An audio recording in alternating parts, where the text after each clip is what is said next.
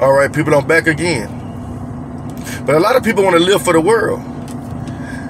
I think a lot of people don't even understand when it says the truth will set you free. Not free to live for the world, it'll free you from the snares of the devil in this world. Free you up from the truth. Free you from following vain traditions. Free you up from doing what the world says do. And you're going to try to start being obedient to what Christ wants you to do. You know, I talk about Christmas every year. I talk about it every year in December. I can't help but talk about it because it's pushed down my throat constantly. And the deceitfulness behind it. And you know, no matter how many souls I tell this to, the truth, in regards to this holiday, not holy day, this holiday in regards to this, how deceptive it is, and you know, most people are not going to believe it. And you know what I get a lot of times? I'm not finna take this away from my kids. My parents did it for me. I'm not finna take it away from my kids. I'm not finna take Christmas from them. Ooh, man. Using the kids to stop, to keep doing something. He said, my people perish for lack of knowledge. He said, you should not worship me or give honor to me like the pagans do to their gods and their deities. You see, some shit click in your head when you find out something is linked to another deity. And then the world decided to worship Christ in the same way. You see, even in the Bible, God gave us our holy days. Nobody endorses them. And the thing is, I don't even know how to begin. The gospel being preached for years and years and years and years and years.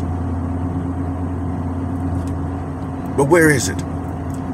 Where are these holy days? We know about the holidays. We know about Easter. We know about that. We know about Christmas. We know about that. We know about Thanksgiving. We know about that. We know about Halloween. We know about that. We know about a lot of stuff. But as far as that scripture goes, we're in the dark on a lot of things. Because growing up, we thought all these days were holy days. We thought. To whom much is given, much is required. You got the power at your hand to research everything known to man. If you want the truth, you can get it. People post it all the time. I'm not the only one that does this. Tells you the truth behind the Easter. Tells you the truth behind Christmas. Tell you the truth behind Halloween. I'm not the only person that does this. Many do. And nobody pays attention to none of them. Just turn a blind eye to it. Eyes to see, but they see not. Ears to hear, but they hear not. But they don't want to. A lot of people want to stay blind. I always use the Matrix, for example. If anybody remember the Matrix, Neo always felt something was wrong. And they called him out, they pulled him to the Matrix, they opened his eyes to the truth. But there was one guy in the Matrix that he knew it was fake. He knew it was false, but he wanted back in. And he said, I'm going to sell my crew out to get back in. And he did just that. But it didn't work out according to his plan. But he wanted back in. He wanted the veil back on. And a lot of people in Christ know the truth, but they want it back in. Because it's hard. I'm not saying it's going to be an easy task. You're going to lose family members. You're going to be in disagreement with friends and all these things trying to live for Christ. But it's worth it. But you stepping out on a limb and going against the grain of the world might lead somebody else to follow suit. Do you understand? But if you keep doing it as a follower of Christ, all you're going to do is encourage other people to keep doing it too. And they'll be like, well, if the Christians are doing it, We can do it.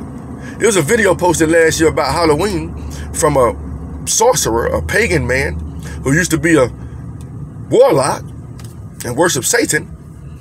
And he did a video about the deceitfulness behind Halloween. But yet, I posted it. Nobody wants to hear it because it's fun. It's fun. It's fun. The devil loves to show you pleasures. It's fun. It's fun. It's fun. Indulge. But you got to understand, when also Christ talks about the thief, he talks about his return. How he returned, he would come as a thief in the night when people least expect it.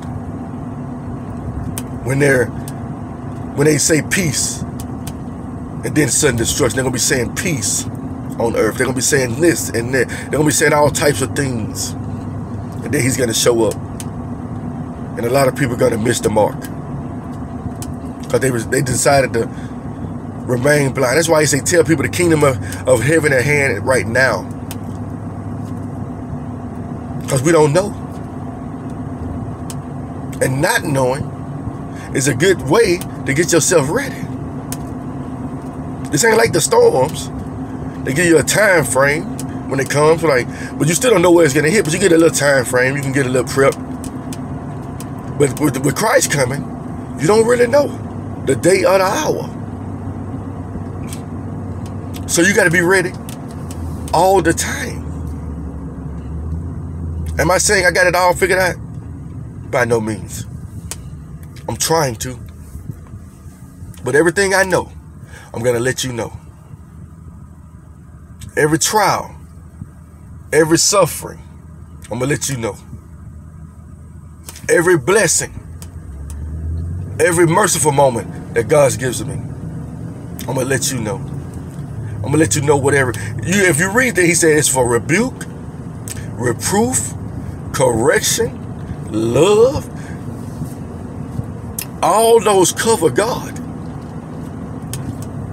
Reproof, it's of God. Rebuke, it's of God. Correction is of God. Love is of God. All of it is. But you got a gospel. God is none of those other things.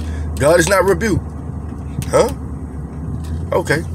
Well, I guess that goes against the word when we say whom the Lord loves, he chastises. Chastisement is a form of disciplinary action.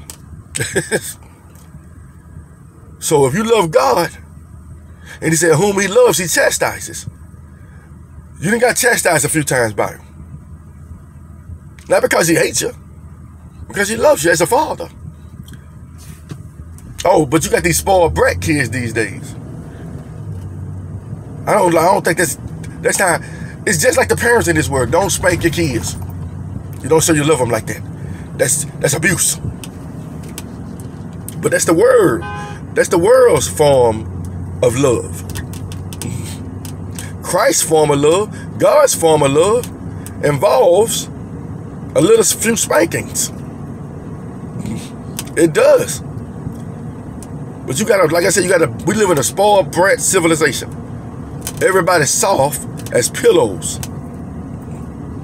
They don't like it. They hate it. And that's crazy. Why the kids so bad these days? No rebuke. No reproof. When you take reproof, and you take rebuke, and you take chastisement,